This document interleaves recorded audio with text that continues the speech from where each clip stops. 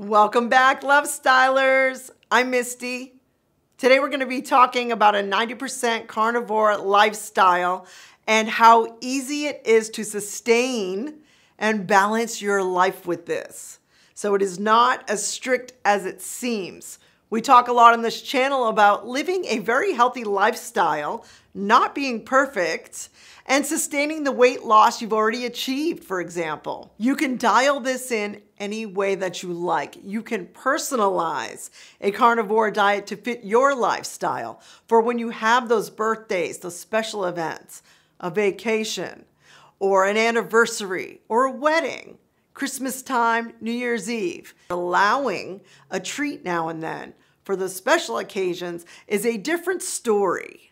This is every single day we're eating what's best for our body to thrive without going to those junk foods for what I think is an emotional reason. There's a lot of psychology behind this. Thank you for hitting the love button for me, guys. I'm at 971 subscribers. Help me get to 1,000. And hitting that subscribe button will be your first step with the intention that you're going to start investigating all of the healing benefits of the carnivore diet today. And hopefully you stick with me so I can help you along. I'm going to rattle off some of the healing benefits to get you thinking in case any of these apply to yourself. Whether you want to lose fat, reduce cellulite, get off your meds, stay off of alcohol like I did, thank God. Eliminate the bad oils from your diet, clean out your organs, beat food addiction, stay in ketosis, improve your mental focus, make your brain work better, have a better memory, beat cravings, get rid of the bad junk foods from your life a little bit easier, maintain mental focus, improve your mood. This can even help for depression. And a lot of diabetics come to this wave eating because whether or not you're a diabetic, if you're on the road to becoming or a pre-diabetic, this is very important that you do your research. So why would you listen to me if I'm 51, still have a gut in the front, have some fat on my arms, and I'm not at my goal weight? Well, I want to tell you, when you get older, it's harder to lose for some reason. So without getting scientific, I'm going to save you some time. I feel like I've made most of the mistakes, especially when I was on keto. So when I was on keto a few years back, and I think it's been 6 years ago that I started keto. So I did keto for about 3 years and carnivore for just over 3 years. Now, it's about half and half, keto and carnivore, and they have a lot of similarities. But the mistakes that I made that I want to let you know about, because I wish I knew this back then, was, I followed Dr. Berg, who is excellent, by the way. If you're starting keto, go see Dr. Berg. He's the best. But he recommends 7 to 10 cups of vegetables. And that's a lot of vegetables in the way of leafy greens even. So I was eating the giant salads. Guys, and I know if you're on a diet and you haven't come to carnivore yet, you're eating big, huge salads. I know what you're eating. You're eating salads with chicken on it and using the dressing with all the terrible soybean oil in there. Check out my salad dressing video. I'll link it at the end of this video and you can make yours at home. Please stay away from the bottled dressings and even stuff in a restaurant you have to be careful for. But a salad is not terrible. A salad is healthy. Healthier than eating what you might have been eating before. But when you eat so many vegetables, some of us have a sensitivity to the oxalates and the toxins that plants put out, so we don't eat them. So I was finding it very difficult when I was on keto to eat so many vegetables. I don't think it was helping me a ton. Now, I loved keto because it was better than I ate before that. When I drank ginger ale, ate pretzel rods like a fiend, and ate Sour Patch Kids. So this was an improvement. However, if you find you've stalled on keto, or you're bored, or you feel like you're just not experiencing the well-being and the feeling that people talk about when they're in ketosis, or the nutrition they might be missing because they're not eating enough protein, for example, you may want to consider carnivore. And you don't have to do 100%. You don't have to eat a big giant bowl of meat. You don't have to eat 2 pounds of meat at a sitting, which I do not do. Now, some carnivores are hardcore, and a lot of them are men. So that's another thing to consider, especially if you're a lady watching today. And I have plenty of free advice. Please don't hesitate to ask me anything. I feel like I've made a lot of mistakes, and I can just save you a lot of time. So the vegetables didn't do it for me. I wasn't seeing the progress on keto anymore. I had lost the bulk of my weight, which was about, I think, 45 pounds. And then I stalled. So then I wanted to go over to carnivore for something a little bit more nutrient dense, a little more enjoyable, a little more satiating, and helping me feel full. And I love it here. This is one of the hardest things to accomplish in life, is knowing the right nutrition for your body. Because I've definitely wasted time trying to dial in my diet over the years and had a lot of heartache trying to work out in the gym like a beast. You work out for 3 months and you look bigger afterwards. And it's like very confusing to us because we were taught in recent years that exercise is what burns off the fat. Well, now we've come to know that nutrition is 80% of your health. Now adding the extra 20% and putting in some good walking, light exercise, or even moderate exercise is also important, but 80% starts with nutrition. I feel like why we are not successful with dieting, for example, or at something, is because we haven't found that perfect balance of what works for us. Since no two humans are the same in the world, it's impossible for us all to eat exactly the same way. When you talk about a carnivore diet or a mostly carnivore diet, like I do 90%, we're talking about concepts where you're eating the bulk of your food is nutritionally dense. So you're getting what you need in the animal products, for example, and you're supplementing with a little butter, a little cheese, maybe some sour cream, some safe dairy, and eggs. And bacon is going to be a staple for you. I never heard of a diet, besides the carnivore diet, where bacon is the main thing you're going to be eating most of the time. I mean, we are so lucky to know this. We are so lucky to have this information that bacon has the perfect ratio of fat to protein and beautiful electrolytes for us, and we can eat a lot of bacon when you're on a carnivore diet or a mostly carnivore diet. So that is just wonderful news for most of us because bacon is the tastiest thing on the planet. And I will fight you if you fight me on this. Tell me in the comments if you think bacon is the #1 best tasting food on the planet. So some of the things that I allow 10% of the time are things like a sweet potato like once a week. For example, I will also have some dark chocolate. I drink coffee in the morning, and those are all not carnivore foods. And that's the 10% that I like to talk about because you can still sustain an easy balance in your life and still feel terrific. I just want to add that the nutrient density that is in meat, dairy, and eggs is everything you need, guys. You might have to balance a little bit of electrolytes with some pink salt. Some people buy electrolyte packets to help them along, especially at first, but you're not going to miss eating the giant bowls of salad if you're anything like me. I felt like a rabbit. Yeah, like all she does is eat giant salads and she's still fat.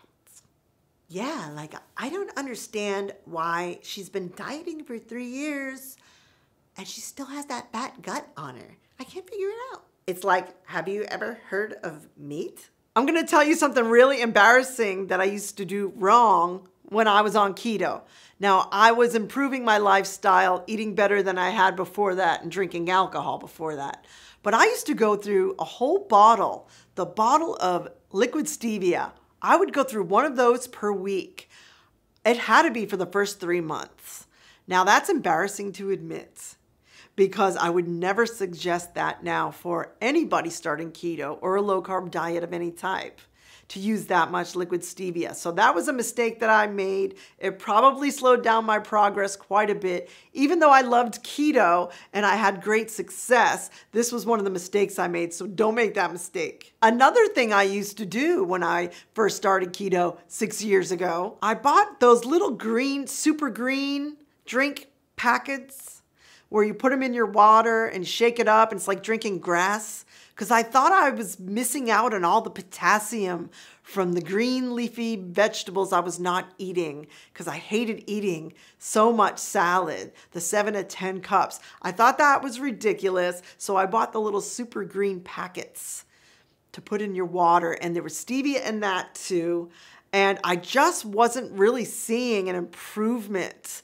And it didn't satiate me. It was gross to drink for me. It's like drinking grass. And I don't want you to make this mistake, even though we're all very different.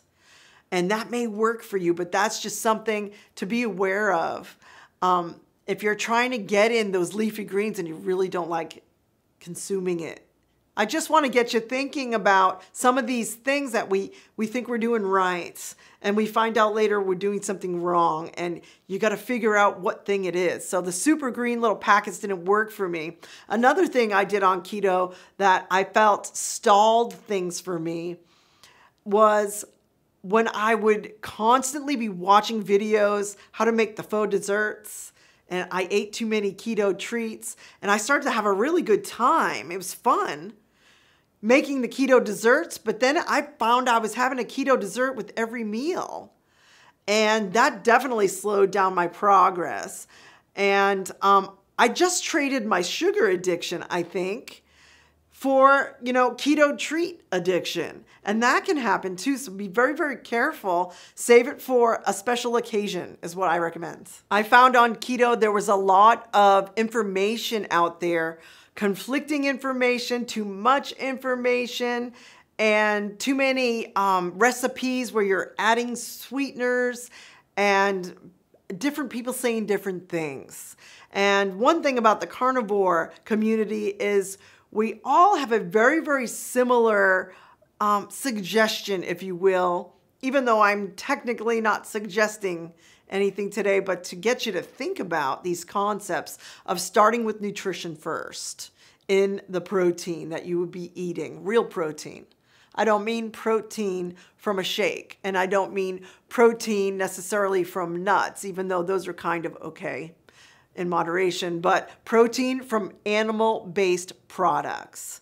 But finding out what works for us is so vitally important. It is paramount to know you. Nobody can know you more than you know you.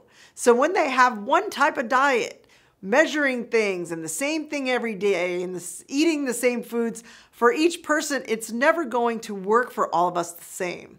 And this reminds me of when men do the carnivore diet, and I love you guys, but you might go more hardcore and you might even find better success than some of us ladies, for example. So healing first is the principle behind eating on a carnivore lifestyle. Healing your organs first. So a lot of people have gut problems. So when you remove all the toxicity out of your body and you go nutrient dense as you do when you eat carnivore, you are removing toxic things from your organs. So you may have the longevity to live a longer life. And it shows up on your skin, and it shows up in your attitude, and it shows up with the stamina that you will obtain. I never thought I would feel better at 51 than I did in my 20s. I still can't really understand it, but I am so happy to know it. And when you learn these things, you get a new lease on life. And you start to love your life. In case you haven't loved your life for a little while, or you've fallen off track, or you've gained a little bit too much weight, or you don't recognize yourself in photos, or you stay away from photos, or you don't go to picnics and places where you have to wear shorts and skimpy bathing suits and things like this. It's okay, and you can fix it. This is a shortcut to longevity, so you can be around for your grandkids, for your children, for your husband. And even sex drive, I like to talk about occasionally because some of us older ladies like myself, you know, we need a little help in that department. Now, I have found mine has increased quite a bit, and I will mention it from time to time. I have to be careful on YouTube about this, but it will help tremendously increase your sex drive, even for men. So it increases testosterone and balances out your hormones just a little bit or a lot, depending on how particularly you want to dial this in for yourself. Now, intermittent fasting helps a great deal, and that's going long periods of time between meals and shortening your eating window. And you guys probably have some idea what that is. So fasting, I am a big believer in. It works for me. I do OMADs, 1 meal a day, lately for the past about 8 to 9 months now. And I just find I can really keep my weight down. I really don't fluctuate much at all. I like how my body is starting to look, even though I'm not completely happy with it yet. I'm still working on it. But OMADs for me helps me with my cravings for foods that are not good for me. And those are starting to dissipate even more each day. So intermittent fasting is a great tool. And you don't have to go full bore. If you're just starting carnivore, intermittent fasting might be too much with the restriction of the foods you might be used to eating. So do your own research on intermittent fasting, and I will put up a video at the end here on that as well, because I have found great success with that. I know I haven't talked much about food on this episode, and I still want you to do more research. Check out my playlists, guys. I even have recipes, but the food on a carnivore diet is very basic. It's very simple. Meat, dairy, and eggs. And if you allow a treat now and then, and a few of the things that I allow in my life, a little bit of fruit occasionally, which I did not mention before, and even an off-plan, completely off-plan treat now and then will not kill you. Now, I'm not recommending that you do this often. This is for special occasions only. But you have control, and much more control than you may be aware of than you think you do. And having the discipline, and I hate that word really, but having the autonomy to make your own decisions and stop before you grab something out of habit and say, no, I really don't need that. I'm not really hungry. My brain may think it's hungry because everyone in the workplace right now is eating a donut in front of me, which happens to me at least once a week. And I can actually refrain and collect myself and drink my water and take a moment. Take 30 seconds. Take a minute. If it takes a minute, take 5 minutes to sort of realize that's not real hunger. And we don't talk a lot about longevity when we talk about the carnivore diet. We talk a lot about the food. But today I want to inspire you to think about the future and how you're going to enjoy each moment from now until the future. Stick around for my truth bomb in about 30 seconds. Please share this with a friend. Help me get to 1,000 subscribers by subscribing. I want to thank you today for hitting the love button. I love you. We also want to thank you for listening to Black Eyed Soul. That's our music. My husband and I, Andrew, record right here in this room, and we are available anywhere where you find streaming music, or go to blackeyedsoul.com. And my truth bomb today is, you are awesome. You are awesome. Let it sink in. I just got to chill. It is your birthright to be healthy, happy, and be able to eat natural foods that are meant to help you thrive internally, externally, and forever. The foods are here to help us. We just have to navigate our lives and pay attention to the information that we have, where we know what foods help our body best. This is the way our ancestors ate before things got very toxic. And I know you know this deep down inside you. I know you want to do this, and that's why you came here today. And I know you won't hesitate to ask me for help. If you are awesome, then you deserve to feel awesome. And this can help almost any health problem you have. And I'm going to say that with conviction because I mean it. Thank you for tuning in to Love Style today, and have a wonderful start to your new life starting now. I believe in you because you are awesome. Peace out.